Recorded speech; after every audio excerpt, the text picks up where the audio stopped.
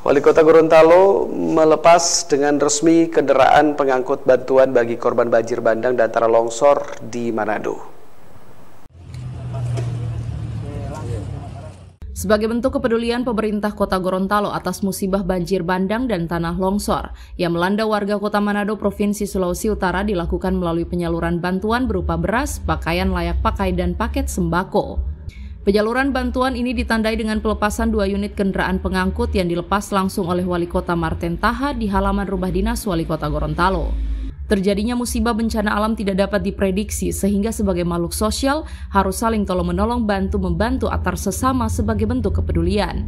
Dalam penyaluran bantuan sosial ini, pemerintah Kota Gorontalo menyalurkan beras sebanyak 3 ton, mie instan 75 dos, dan sembako sebanyak 200 paket yang berasal dari pemerintah Kota Gorontalo, Badan Amil Zakat Nasional Kota Gorontalo, ASN, komunitas, dan masyarakat umum.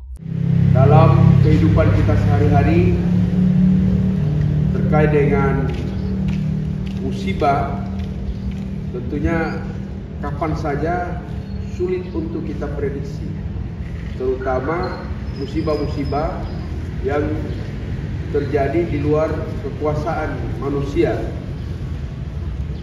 Maka oleh karena itu patut kita untuk saling pertama mengingatkan, yang kedua jika sudah terjadi bencana saling menolong, tolong-menolong, bantu-membantu, karena itu sangat penting. Mereka yang tertimpa musibah pasti harta kekayaannya ludes, bahkan mungkin nyawa pun melayang. 3, 2, 1, silang.